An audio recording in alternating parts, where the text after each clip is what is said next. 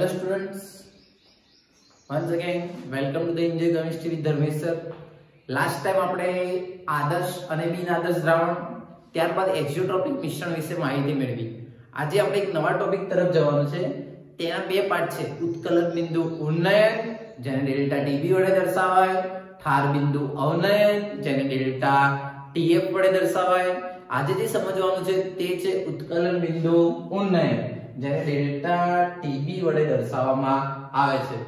આપણે રાઉલના નિયમમાં શીખ્યા કે શુદ્ધ દ્રાવક કરતા બનતા દ્રાવણનું બાષ્પ દબાણ હંમેશા ઓછું હોય છે.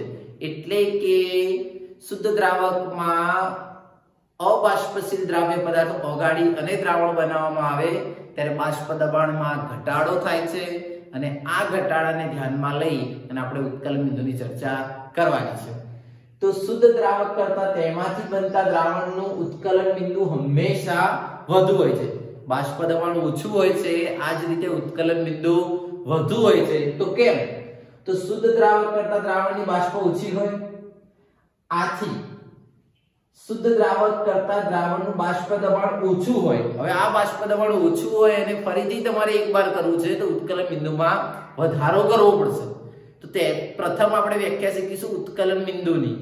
તો જે તાપમાને દ્રાવક કે દ્રાવણ once again જે તાપમાને દ્રાવક કે દ્રાવણનું બાષ્પ દબાણ એક બાર થાય, જ્યારે કોઈ પણ શુદ્ધ દ્રાવક મૂકવામાં આવે કે દ્રાવણ મૂકવામાં આવે અને તેની અંદર તાપમાન વધારતા કોઈ નિશ્ચિત તાપમાને તેનું બાષ્પ દબાણ એક બાર થાય, તે તાપમાનને દ્રાવક કે દ્રાવણનું ઉત્કલન બિંદુ ટીબી કહે છે. જો શુદ્ધ દ્રાવક હોય તો તેને ટીબી 0 કહેવાય અને દ્રાવણ હોય તો તેને ટીબી વડે દર્શાવવામાં આવે છે, ટેમ્પરેચર ઓફ બોઇલિંગ પોઈન્ટ. એટલે કે દ્રાવણ માટેનું ઉત્કલન બિંદુ. ચલો once again જે તાપમાને દ્રાવક કે દ્રાવણનું બાષ્પ દબાણ એક બાર થાય તે તાપમાનને દ્રાવક કે દ્રાવણનું ઉત્કલન બિંદુ કહે છે. શુદ્ધ દ્રાવક કરતા દ્રાવણનું બાષ્પ દબાણ ઓછું હોય છે, જે રાઉલના નિયમમાં આપણે શીખ્યા હતા. આ બાષ્પ દબાણ એટલે કે ઊંચું હોવાથી તેને એક બાર કરવા માટે, એટલે જે બાષ્પ દબાણમાં ઘટાડો થયો એને ફરીથી એક બાર કરવા માટે તાપમાનમાં કંઈક વધારો કરવો પડે છે અને વધારો જે કરવો પડે તેને કહેવાય ઉત્કલન બિંદુ ઉન્નયન, ડેલ્ટા ટીબી વડે દર્શાવી શકાય. તો વ્યાખ્યા લખવી તો ફરીથી શું લખશો?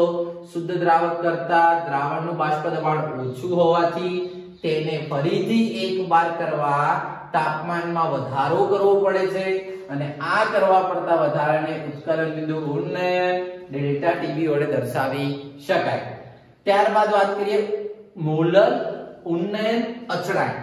તો આપણે ઉત્કલન બિંદુ ઉન્નયન શીખ્યા. મોલર શબ્દ તમને કંઈક યાદ કરાવશે. મોલર શબ્દ કોના માટે આવતો હતો? તો મોલાલિટી માટે. 1000 ગ્રામ દ્રાવકમાં ઓગળેલા દ્રાવ્યના જથ્થાને 1 મોલર કહેવાય છે, જે આપણે પ્રકરણના શરૂઆતમાં શીખ્યા હતા. તો અહીંયા એને જ અનુસંધાનની અંદર સાબિત કરી છે. 1000 ગ્રામ દ્રાવકમાં અણુભાર જેટલો અબાષ્પશીલ દ્રાવ્ય પદાર્થ ઓગાળી અને દ્રાવણ બનાવવામાં આવે ત્યારે થતા ઉત્કલન બિંદુમાં વધારાને મોલર ઉન્નયન અચળાંક કેબી કહે છે. ચલો ફરીથી એકવાર મોલાલિટીને ધ્યાનમાં રાખીને ચર્ચા કરી છે.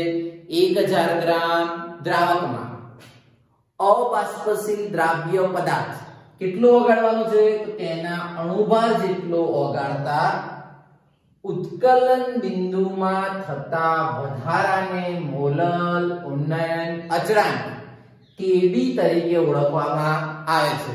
ત્યારબાદ તમને ઉદાહરણ આપ્યું કે 1000 ગ્રામ દ્રાવકમાં 60 ગ્રામ યુરિયા ઓગાળો.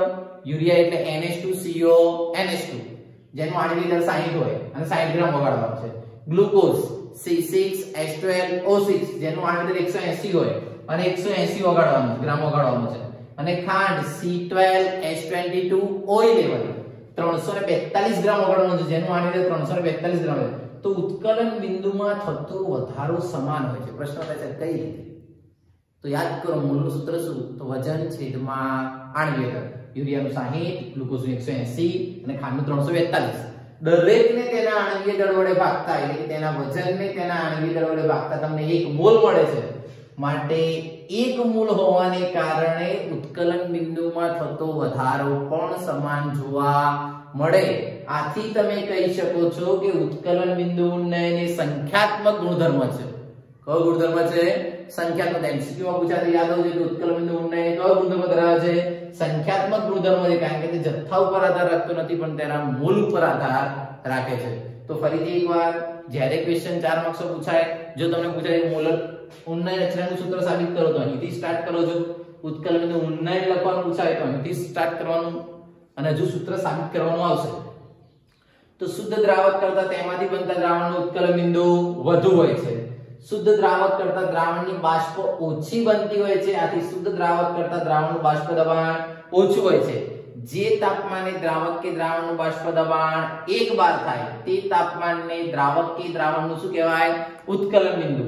અને આ શુદ્ધ દ્રાવક કરતા દ્રાવણનું બાષ્પ દબાણ ઓછું હોવાથી તેને 1 બાર કરવા માટે તાપમાનમાં કરવા પડતા વધારાને ઉત્કલન બિંદુ ઉન્નયન ડેલ્ટા ટીબી કહે છે. ત્યારબાદ મોલર ઉન્નયન અચળાંક તો 1000 ગ્રામ દ્રાવકમાં અણુભાર જેટલો અબાષ્પશીલ દ્રવ્ય પદાર્થ ઓગાળી ને દ્રાવણ બનાવવામાં આવે ત્યારે ઉત્કલન બિંદુમાં થતા વધારાને 1 મોલર માટે છે, માટે તેને મોલર ઉન્નયન અચળાંક કેબી કહે છે. અને 1000 ગ્રામ દ્રાવકમાં તમે 60 ગ્રામ યુરિયા ઓગાળો, 180 ગ્રામ ગ્લુકોઝ ઓગાળો કે 342 ગ્રામ ખાંડ ઓગાળો, આમ છતાં ઉત્કલન બિંદુમાં થતો વધારો સમાન હોય છે, 1 મોલ હોય છે. આમ તમે કહી શકો છો કે ઉત્કલન બિંદુ ઉન્નયન એ સંખ્યાત્મક ગુણધર્મ છે, જેના સૂત્રની સાબિતી હવે આપણે મેળવીશું. મોલર ઉન્નયન અચળાંકનું સૂત્ર સાબિત કરવાનું છે. તો મોલર ઉન્નયન અચળાંકની જે રીતે આપણે ડેફિનેશન શીખ્યા કે 1000 ગ્રામ દ્રાવકમાં દ્રાવ્ય પદાર્થના આણ્વિય દળ જેટલો જથ્થો ઓગાળવામાં આવે અને ત્યારે ઉત્કલન બિંદુમાં થતા વધારાને ઉત્કલન બિંદુ ઉન્નયન કહે છે. એટલે કે મોલર ઉન્નયન અચળાંક કેવી જેટલી તેની વેલ્યુ જોવા મળે. તો તેના સૂત્ર માટે સૌપ્રથમ શુદ્ધ દ્રાવક અને તેમાંથી બનાવેલા દ્રાવણનો આલેખ દોરવામાં આવેલો છે. કઈ વસ્તુનો આલેખ દોરવામાં આવે છે? તે એક તો શુદ્ધ દ્રાવક જે શરૂઆતમાં લીધું છે તે, ત્યારબાદ એ દ્રાવકની માહિતી મેળવ્યા બાદ તેમાંથી જે દ્રાવણ બનાવવામાં આવે છે તે બંનેનો આલેખ દોરવામાં આવે છે. આલેખ કોના વિરુદ્ધ કોનો દોરેલો છે? તો બાષ્પ દબાણ વિરુદ્ધ તાપમાનનો. હવે આલેખ પરથી સ્પષ્ટ થાય છે કે શુદ્ધ દ્રાવક કરતા દ્રાવણનું બાષ્પ દબાણ ઓછું છે. શુદ્ધ દ્રાવક કરતા દ્રાવણનું બાષ્પ દબાણ ઓછું છે. જ્યારે તમે ઉત્કલન બિંદુની વાત કરો તો શુદ્ધ દ્રાવક કરતા દ્રાવણનું ઉત્કલન બિંદુ વધુ છે, જે આલેખ પરથી સમજાવી શકાય છે. ફરીથી એકવાર, શુદ્ધ દ્રાવક કરતા દ્રાવણનું બાષ્પ દબાણ નીચું છે, જ્યારે શુદ્ધ દ્રાવક કરતા દ્રાવણનું ઉત્કલન બિંદુ વધુ છે. તો ધારો કે શુદ્ધ દ્રાવકના ઉત્કલન બિંદુને આપણે કહી દઈએ Tb0, ત્યારબાદ દ્રાવણના ઉત્કલન બિંદુને કહી દઈશું Tb. તો ડેલ્ટા Tb એટલે કે ઉત્કલન બિંદુ ઉન્નયન એ Tb - Tb0 જેટલા હશે. Tb એ દર્શાવે છે દ્રાવણનું ઉત્કલન બિંદુ, Tb0 એ દર્શાવે છે દ્રાવકનું ઉત્કલન બિંદુ. તો આપણે એક્ઝામ્પલમાં સૂત્ર યાદ કરી રાખવાનું છે અને એને એપ્લાય પણ કરવાનું આવશે. એટલે હંમેશા યાદ રાખવાનું કે ડેલ્ટા Tb બરાબર Tb - Tb0, જ્યાં Tb એ દર્શાવે છે દ્રાવણનું ઉત્કલન બિંદુ, Tb0 એ દર્શાવે છે શુદ્ધ દ્રાવકનું ઉત્કલન બિંદુ. પ્રાયોગિક રીતે સાબિત થયેલ છે કે ઉત્કલન બિંદુમાં વધારો એ મોલર સાંદ્રતાના સમપ્રમાણમાં હોય છે. એટલે કે ઉત્કલન બિંદુમાં જે થતો વધારો છે તે તેની મોલર સાંદ્રતાના સમપ્રમાણમાં હોય છે. તો ડેલ્ટા Tb બરાબર Kb * m, જે Kb એ શું દર્શાવે છે? તો ફરીથી એકવાર, મોલર ઉન્નયન અચળાંક. પણ મોલારિટીનું સૂત્ર શું થાય? તો દ્રાવ્યનું વજન ગુણ્યા 1000 m2 ગુણ્યા W1. અને તમે આમ કહી શકો કે દ્રાવ્યનું વજન ગ્રામમાં ગુણ્યા 1000 અપોન દ્રાવ્યનું આણ્વિય દળ ગુણ્યા દ્રાવકનું વજન.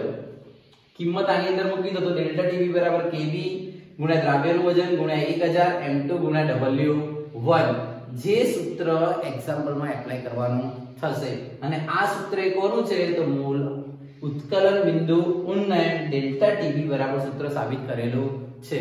ત્યારબાદ જો આની અંદર kb ને કરતા કરો તો ડેલ્ટા ટીબી ગુણ્યા m2 અને ગુણ્યા w1 અને નીચે આવી જશે તો 1000 ગુણ્યા w2. જ્યાં દરેક વસ્તુ શું રિપ્રેઝન્ટ કરે છે તો જ્યાં m એ દર્શાવે મોલારિટી, w1 એ દર્શાવે દ્રાવકનું વજન, w2 એ દર્શાવે દ્રાવ્યનું વજન, m2 એ દર્શાવે દ્રાવ્યનું આણ્વીય દળ અને ખાસ MCQ માં પૂછાતો ક્વેશ્ચન kb નો એકમ શું? તો ચલો kb ના એકમ ડેલ્ટા ટીબી શું દર્શાવે છે તો કેલ્વિન. w1 જો અહીંયાથી 1000 હટાવી દો તો કિલોગ્રામમાં થઈ જાય તો એ થઈ જાય કિલોગ્રામમાં અને m2 ને નીચે લાવી દો તો w2 ભાગ્યા m2 જેને કહેવાય મોલ તો mall inverse. Kelvin kilogram mall inverse. અને જો તાપમાન સેલ્સિયસમાં લેવામાં આવે તો સેલ્સિયસ કિલોગ્રામ મોલ ઇન્વર્સ તરીકે દર્શાવી શકાય. અહીં સુધી તમારે સાબિત કરવાનું થાય જો પરીક્ષામાં પૂછાય તો ફરીથી એકવાર સૌપ્રથમ તમે આલેખ સમજાવશો, ત્યારબાદ ડેલ્ટા ટીબી બરાબર ટીબી માઈનસ ટીબી 0, ત્યારે મોલર સાંદ્રતાના સમપ્રમાણમાં છે તે અને તેના આધારે સૂત્રો. હવે નીટ અને જી માટે ઉપયોગી બે સૂત્રો delta TB propose two P0 minus P એટલે કે બંનેનો તફાવત એ ઉત્કલન બિંદુ ઉન્નયન બરાબર થાય અને kb બરાબર 0.02 T0 નો સ્ક્વેર અપોન IB જે ઉષ્માનો ફેરફાર દર્શાવે છે. શાનો ફેરફાર દર્શાવે છે? IB એ ઉષ્માનો ફેરફાર દર્શાવે છે, T0 એ શુદ્ધ દ્રાવકનું ઉત્કલન બિંદુ દર્શાવે છે. 0.02 સંખ્યા સાબિત કરેલી છે જે નીટના લેક્ચરની અંદર આપણે આ સૂત્ર કઈ રીતે આવે તેનો અભ્યાસ કરીશું. અત્યારે માત્ર સૂત્રને સ્વીકારવાનું છે. તો આ રીતે તમે ઉત્કલન બિંદુ ઉન્નયન વિશેની ચર્ચા કરી શકો અને એના સૂત્રોને સાબિત કરી શકાય. બોર્ડની એક્ઝામ માટે પણ મોસ્ટ ટાઈમલી અને આ સૂત્રોના આધારે જ દાખલા પૂછાય છે એટલે સૂત્રો પ્રોપરલી વ્યવસ્થિત તૈયાર કરવા જોઈએ.